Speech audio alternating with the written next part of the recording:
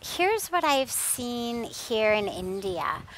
And in a way, it's even more tragic here, actually. क्योंकि यहाँ की संस्कृति जो है, यहाँ का संस्कार, they are the ones that actually are rooted in teaching our children that the core of who you are is divine.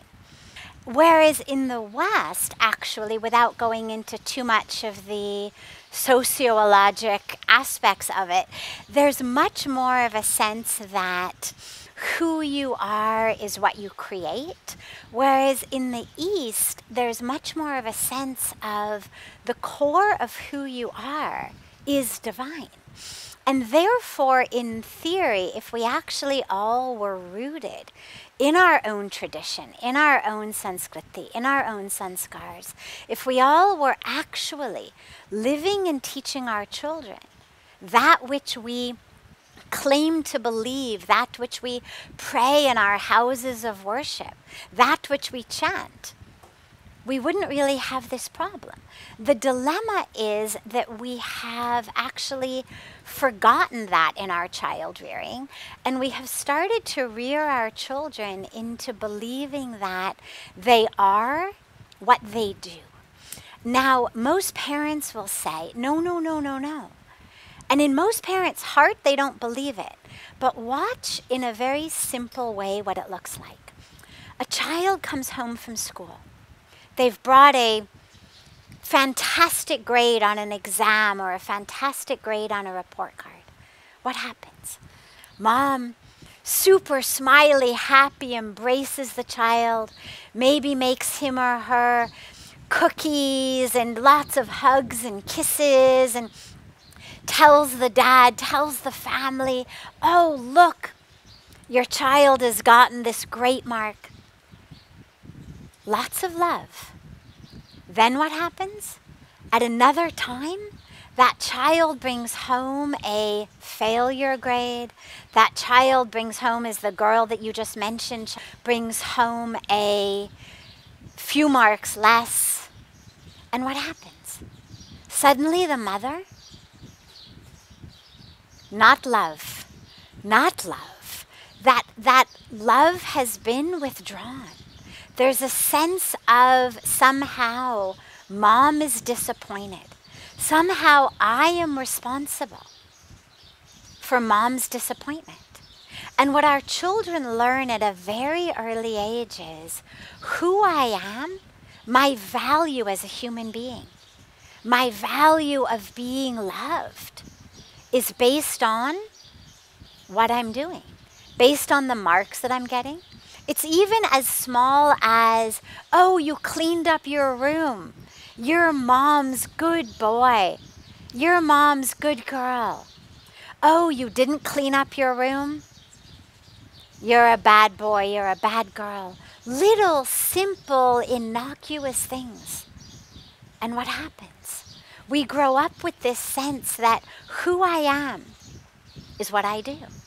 My worthiness of love is based on what I do. Because here we are talking about things in the world. We can't control the things of the world.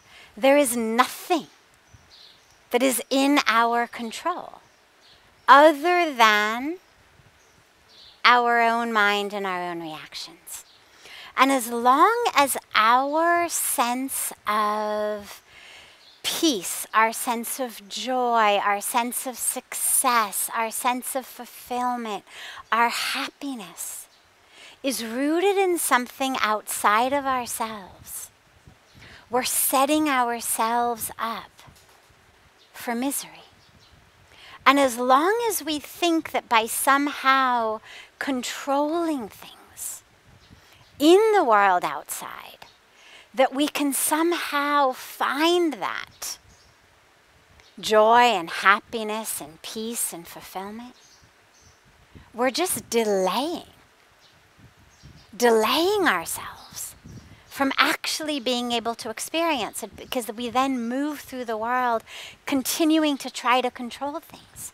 When I was a kid, there was a game that was a very, very popular game in the arcades. It was you know, the 1970s, early 80s, before they had lots and lots of high-tech video games. There were some video games, but nothing as high-tech as we have today.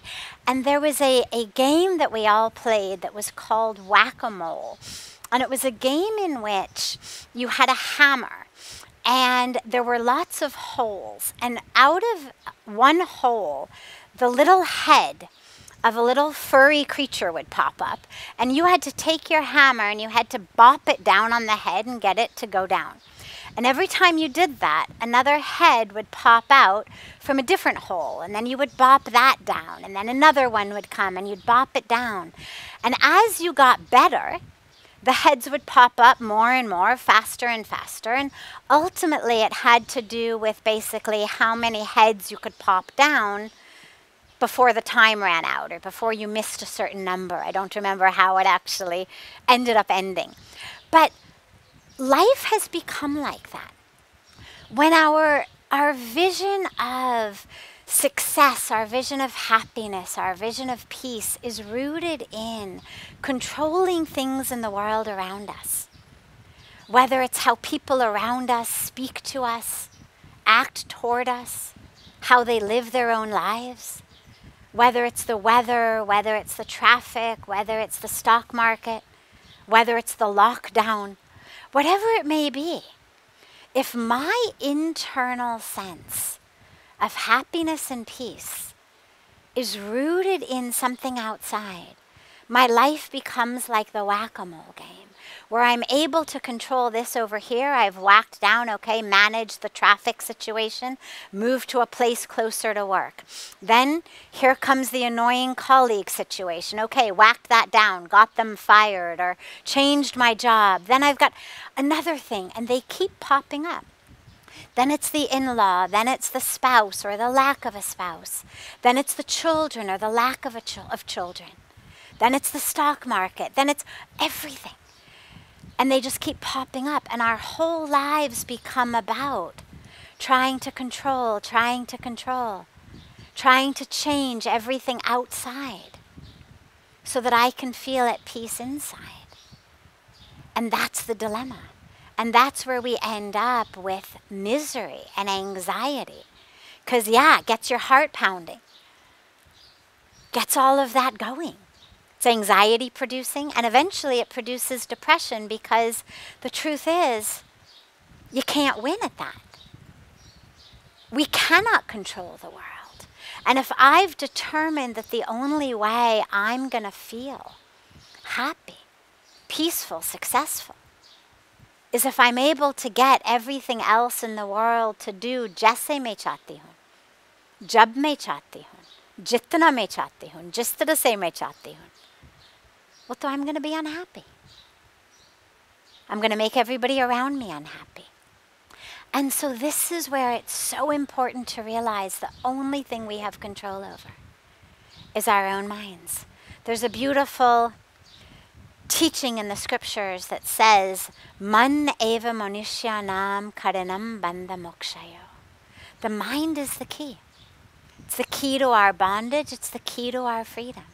And that's where it's so essential for our youth to learn the keys as we teach them how to do math, as we teach them how to use their hands and their arms to play the piano or to write cursive or to write beautiful Devanagari or whatever we're teaching them to do, or to ride a bicycle.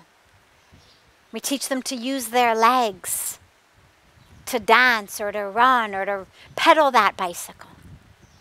In the same way, we have to teach them how to use their minds and how to use their thoughts.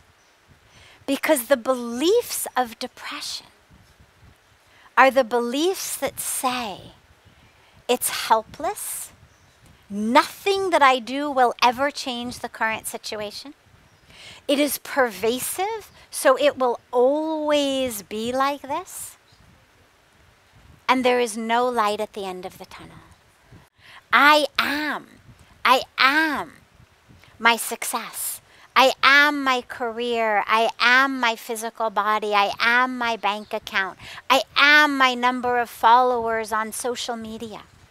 And if I am that, then as those things go up and down out of my control, my life feels out of my control.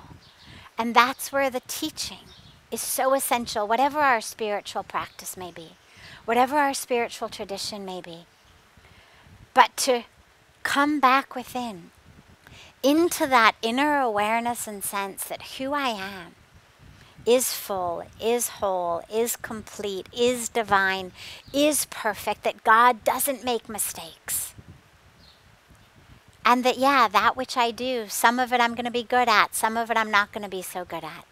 And nature's like that. There's rainy seasons, there's dry seasons, there's hot seasons, there's cold seasons. Some flowers give fragrance, some give fruit. Some grow tall, some are small bushes. Some blossom 365 days a year.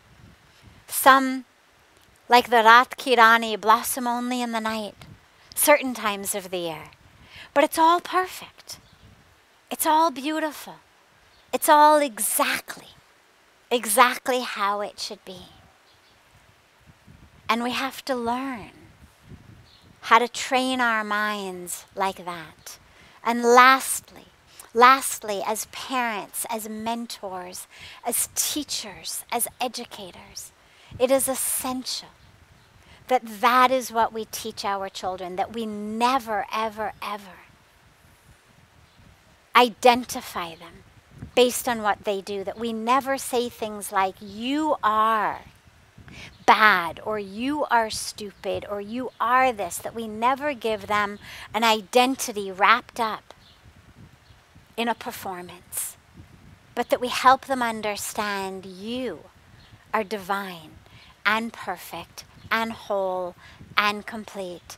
And you're not really doing your best in math, so maybe you should study a little harder.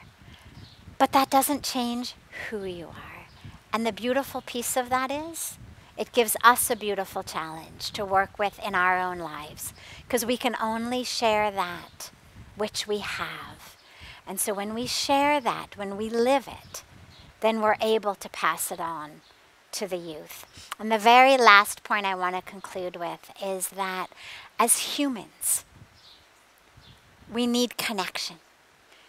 We need to be in cooperation with each other. It's actually evolutionarily that which has enabled us to continue to evolve so successfully. Coming together in community. And these days, competition has become that which is beating out, which is winning over cooperation. We are teaching our youth to compete rather than to cooperate. We are teaching them that it's all about being only number one, pushing everybody else out of the way. And if we can help them understand the value of cooperation, the value of community, the value of connection, that's going to give them the spiritual immunity that they need to make it through whatever happens in life. Physical immunity, we're talking a lot about these days. But that spiritual immunity comes with our community.